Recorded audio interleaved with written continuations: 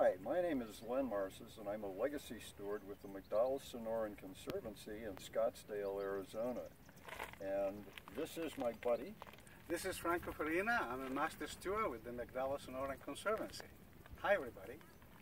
Today, we're going to talk about some people who lived here 7,000 years ago. But before we do, look around.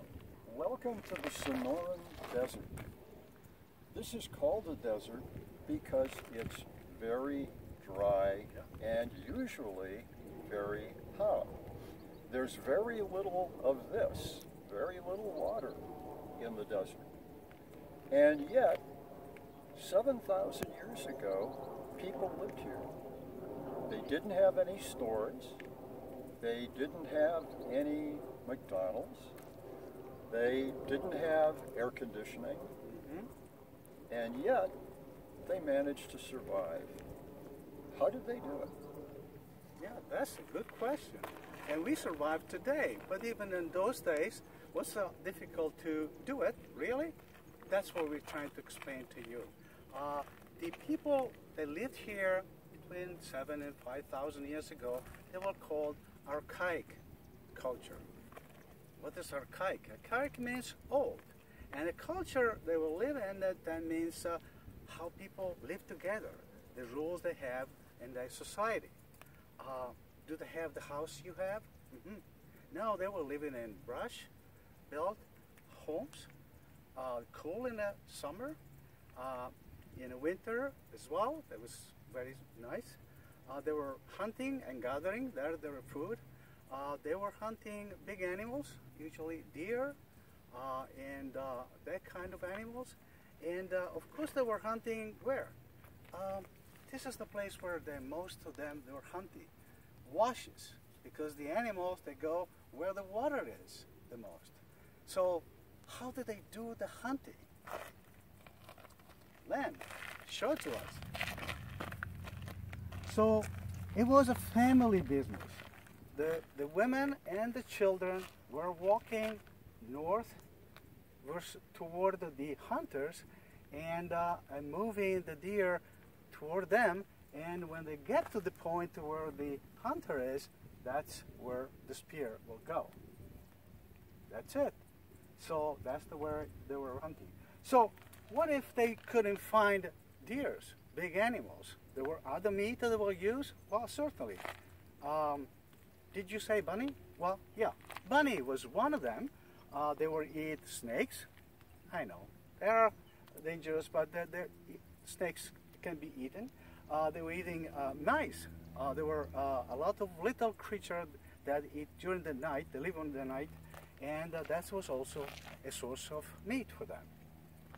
My friend Franco told you about hunting for meat and all the delicious things that they used to eat, like snakes and rats and mice and deer. Yeah. But what did they do to get vitamins? What did they do to get calcium to build strong bones? Well, they needed vegetables or seeds to be able to do that, and that meant that they had to get what they needed from desert plants. For example, this is a Palo Verde tree. And what they would do, the ancient people, the Archaics, is they would collect seeds and grind the seeds down into a powder or a flour, and then they would bake a bread, a flat bread from it. What they would do for milk is they would go to this plant, which is a buckhorn cholla, and in the spring when it sprouts buds, they would pick the buds. And this amount of buds was roughly the equivalent of about 5 ounces of milk. So that's where they would get their milk. They would get fruits and berries from other trees. How would they carry this stuff in the middle of the desert? Well, that's a good question. You might think that they used pots. but they didn't have pots. What they used were baskets. But why would they use baskets and not pots? Oops! What happened to the basket? It just dropped. Still one But piece. look, the basket is still in one piece, so it doesn't break. But if, as an archaic person, I had a pot and I dropped it, what do you think would happen? It would probably break into many, many small pieces, and I would lose everything I had in it, and I couldn't use it anymore.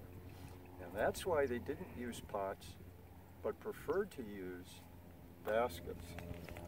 But we talked about the fact that they didn't have any milk. And one of the great problems with not having milk is you can't have ice cream. But Franco will tell you how they solved that problem. I don't know. How can you survive without ice cream? Chocolate ice cream, for example. That would be great.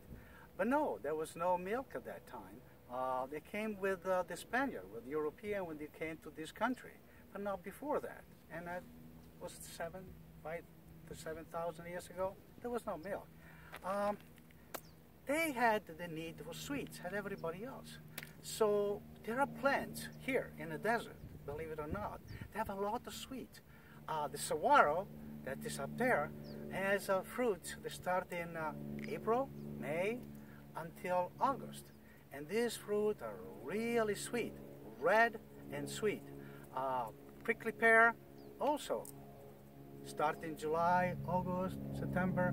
They're really sweet. I suggest you try. You can find in some stores sometime. But how do you get this fruit? Okay. A little stick like this, which is the bone of one of the saguaro, with a little T over here at the top, it can use to reach to the fruit on top of the saguaro and take it down. It's a delicacy for all kids and family. Well, that about wraps it up for our visit today with people who lived here 7,000 years ago. About 2,000 years ago, their culture, their way of life, began to disappear. Where did they go? We don't know. Perhaps they moved somewhere else where the hunting was better, or perhaps they stayed here and became part of a larger and different group of people, a different culture. But they left us with lots of interesting information about how they lived, which tells us a little bit about why we should be interested in history. It's because history teaches us how people solve problems. History basically explains to us how people solve problems. I'm Len Marza. I'm Franco Farina. Stay interested in history.